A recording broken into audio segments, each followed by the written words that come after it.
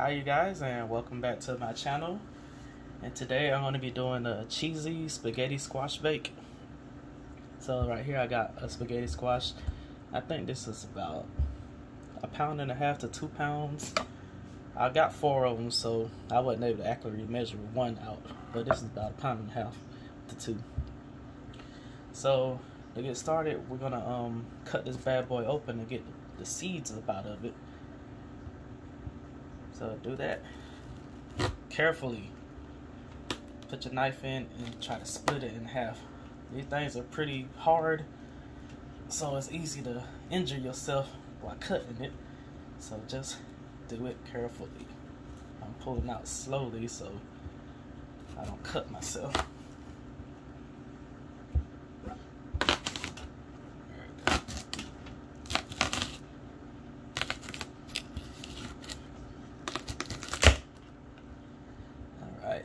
That's about as even as I can get it. But that's the inside of it. I'm gonna grab a spoon. Okay. Now I've grabbed a little paper plate to put the seeds in once I'm done scooping them out.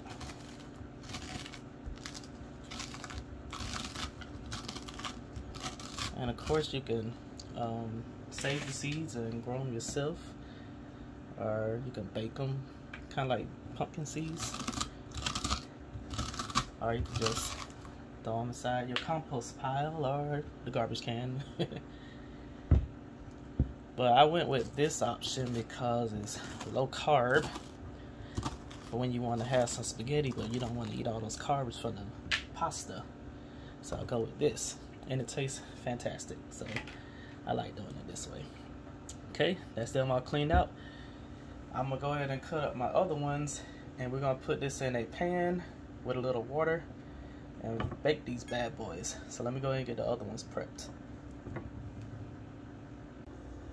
Alright you guys, I'm back and I got all of them cut up. It's total 2, 4, 6, 8. And I got them face down in the pan, and I'm just gonna add a little water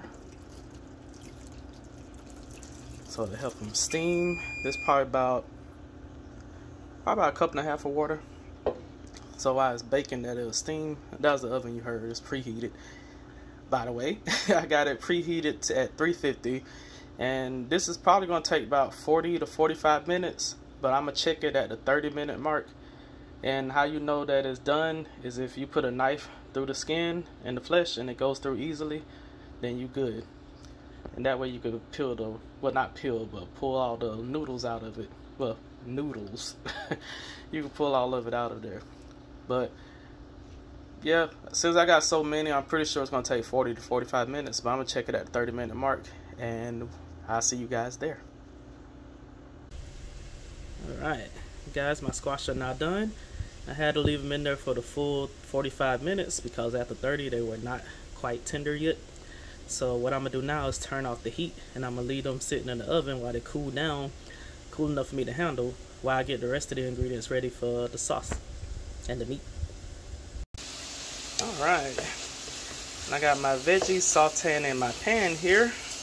I got a little package of mushrooms, just some plain white mushrooms. Use whatever kind you like, or don't use them at all if you don't like them. Then I got 1 yellow onion that I chopped up. I have to let it soften a bit before I can break it. And 1 red bell pepper. So we're gonna let these go and saute up, and once they are done sauteing, I will season them. So I'll see you guys in a bit. Probably about, maybe around 10 minutes. Could be a little less, so I'll just let you guys know. Alrighty. Oh, and I got a little butter and olive oil in here, in case you're wondering. Alright. Alright you guys, my veggies are now fully sauteed. So I'm gonna go ahead and turn them off.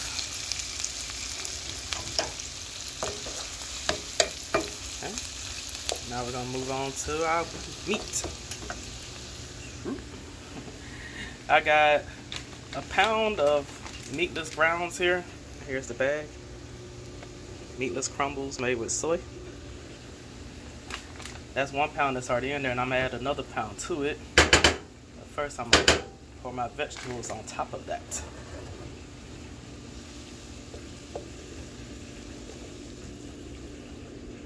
So yeah, all that delicious butter and stuff.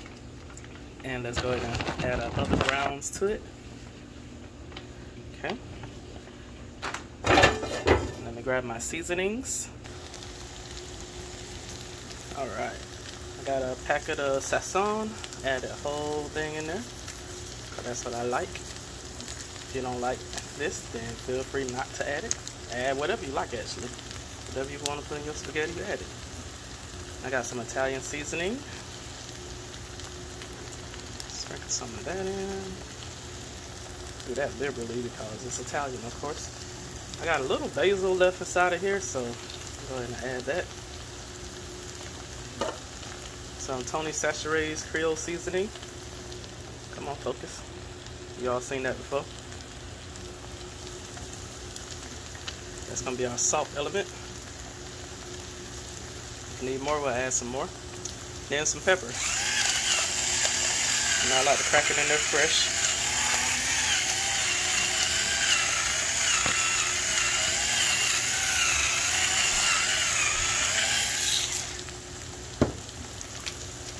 Give it a stir. And remember, this is not meat, so it doesn't take long for it to cook. You really just have to warm it up, to be honest with you. And that's pretty much it. Stir it up. And once this gets done, we're going to add our sauce to it. Alright, you guys. Add it on for a couple of minutes and it's nice and cooked through. I'm going to add some tomato pasta sauce. Add whatever kind you like. I usually go with this Kroger brand. I like the flavor of it. And of course you have to doctor it up as with any sauce you get. And that was one jar, and it was the 24-ounce jar, which is 1 pound 8 ounces. And I got 3 of them. This one is the 6 cheese.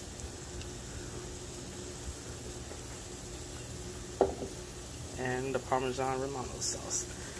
Total I have 3 jars. And of course I add some water to the jars and get the rest of that sauce out. I'll do that off camera. And you're gonna let this come to a boil. And once it comes to a boil, that's when I like to taste for seasoning, and I add a little sugar to balance out the tart tomato. You know how to dress up your pasta sauce.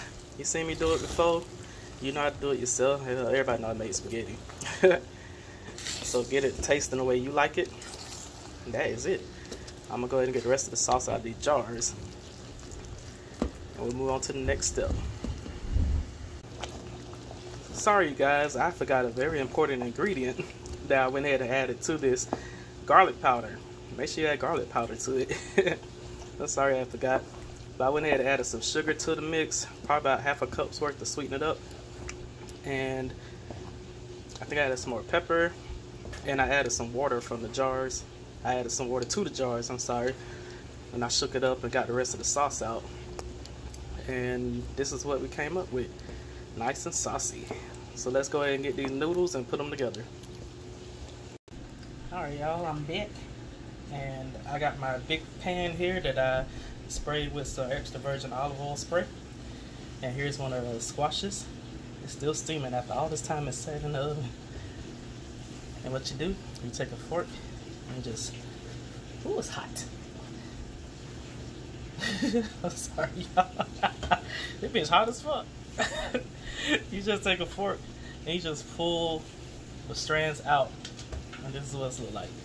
I don't look like spaghetti noodles, pretty much. Look just like it. That's all it takes. You just get all the strands out. There you go. I'm trying to handle it best I can. Burning my hands so I can give you guys a good video.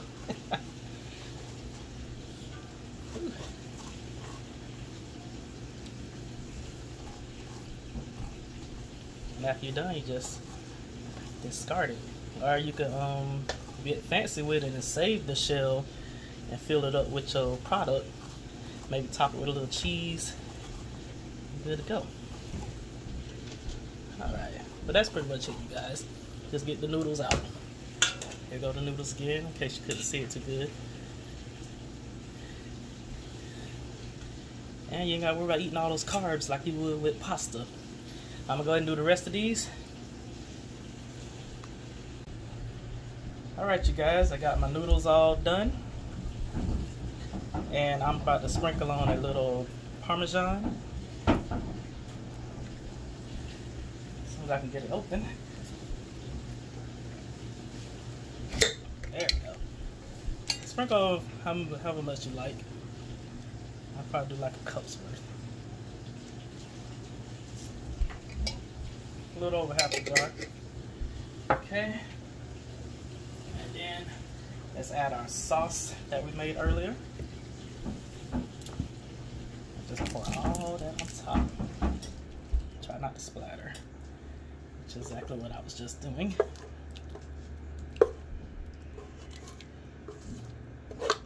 Delicious meaty sauce, which is not exactly meat, but it looks like it and it tastes like it, without all the cholesterol or fat.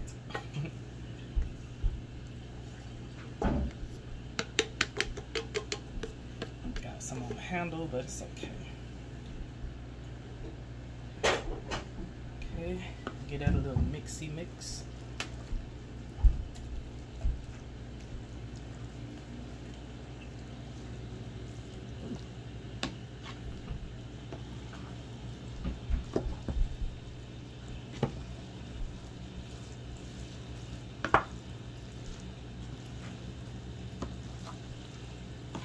Try and mix it as best you can. I probably should use some tongs.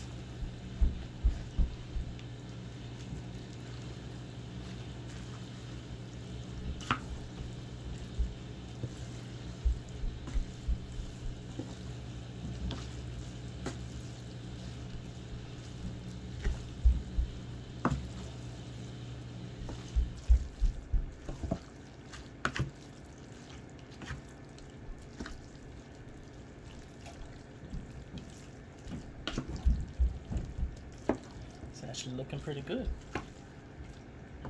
Start down the sides.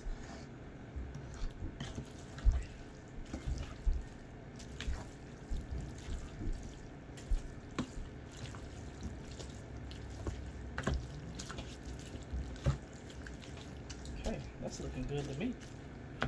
Okay.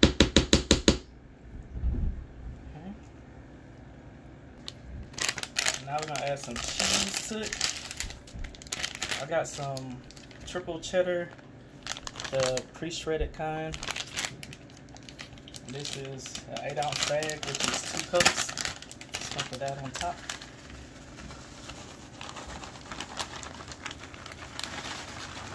And if you want to keep this recipe vegan, use some vegan cheese. But I use this because this is what I had on hand. So that's exactly what I'm gonna go with. And the rest of that parm, sprinkle that on because why waste it? Then I got some mild cheddar cheese I'm gonna throw in if I can get it open. That's a pre-shredded cheddar, just some regular mild cheddar. Use whatever kind you got.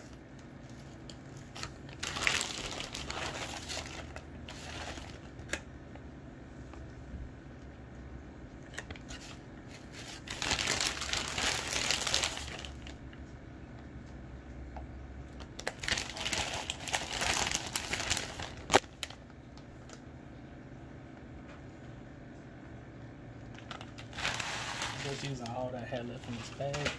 Use however much cheese you would like. Okay, I got my oven set at 350. And we're gonna bake this until it's nice and melty and bubbly, which shouldn't take too long. Check it after 10 minutes and see what you got going on. Alright? Alright, you guys. I had it in the oven for 10 minutes and this is how it came out. Looks pretty good to me. So now let's top it with some fresh parsley.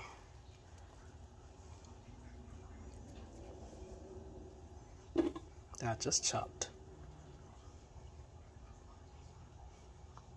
Just want to look nice with a pop of green.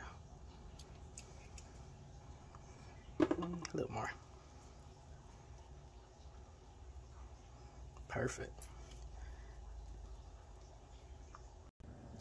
Alright, you guys. Now I'm about to cut a piece and put it on a plate. Let's do this.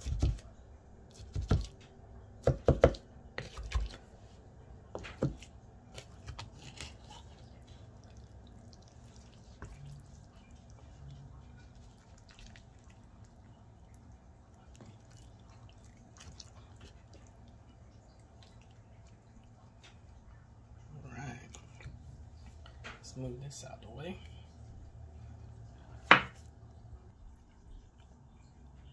Okay, you guys, and that's the finished product. And low carb, delicious, all that good stuff. Looks just like spaghetti, don't it? Anyway, thank you guys so much for watching. I really appreciate it. A little more parsley. And please tune in for my next video. And make sure you like, comment, subscribe, all that good stuff. It really helps me out. And I'll see you on the next one. Bye.